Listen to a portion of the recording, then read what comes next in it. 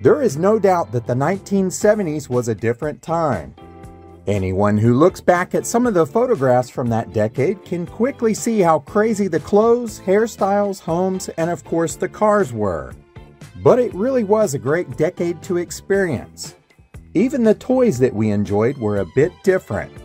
In this video, we will have a look back and remember some of those that you may have forgotten about. Long before Grand Theft Auto or even Pole Position, there was the Drive Yourself Crazy game. This analog game provided hours of entertainment, and for many kids it was their first start in perfecting their driving skills. In the 70s, every little kid loved Fisher-Price's Little People. They had many different play sets like the Auto Garage or this one, the Castle. It had doors, windows, ramps, stairs, and so much more for little hands to explore. The original Weebles were an egg-shaped toy that many kids loved. They were incredibly sturdy, and they also had a catchy phrase, "Weebles wobble, but they don't fall down." If there is one company that helped pave the way for Nintendo's handheld Game Boy, then it has to be Mattel. They had simple handheld games like this one with only 9 buttons and an LCD screen.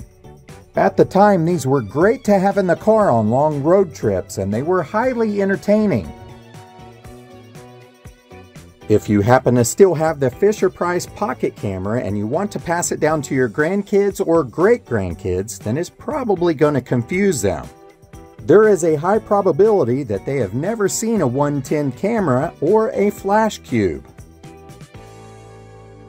Wooly Willy was a magnetic game that helped young boys experiment with facial hair long before they could even grow any. It had a magnetic wand that would pull the iron shavings over the desired area for different hairy situations. The Quick Shoot turned kids into rootin' tootin' marble shootin' sharpshooters. This good old-fashioned fun is a great way to pull kids away from their screen and experience something from the past.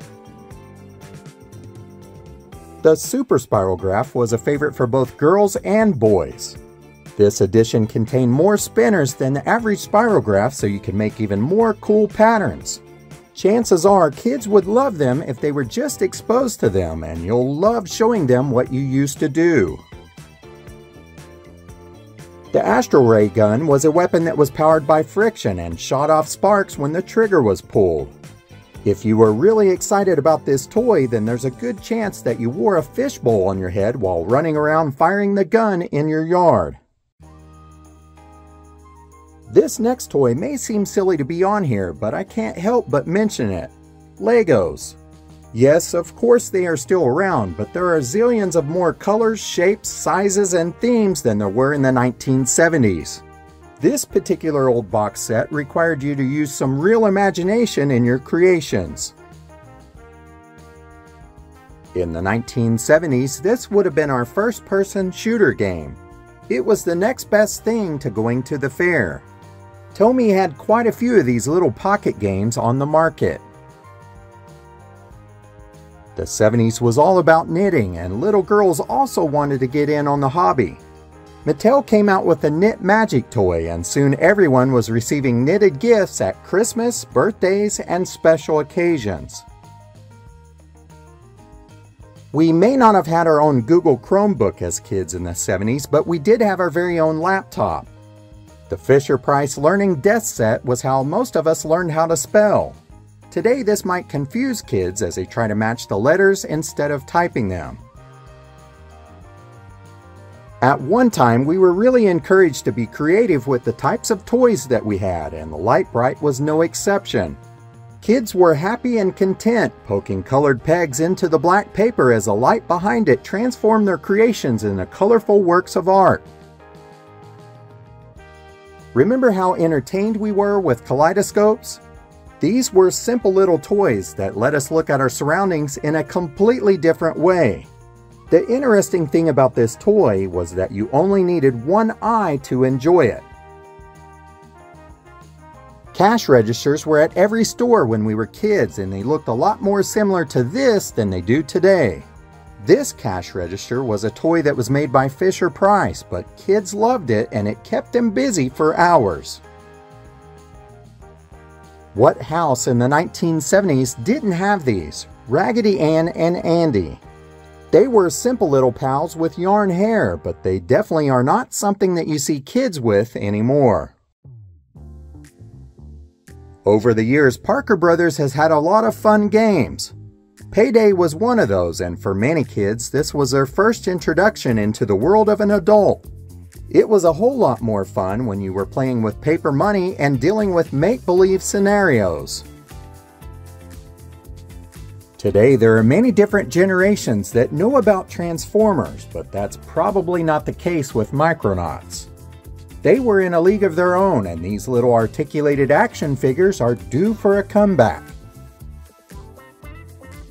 Perfection was a super fun game, but it may have given many kids anxiety disorders in their adult life. In order to beat the timer and avoid the popping scare, you had to remain as cool as a cucumber under pressure. It was the perfect game to hone those skills if you wanted to grow up and disarm bombs. If you couldn't get your hands on an Atari, then perhaps you had the Telstar video game system. It was made for sports fans and gave users the opportunity to play electronic tennis, hockey, and handball long before Nintendo gave us the Wii.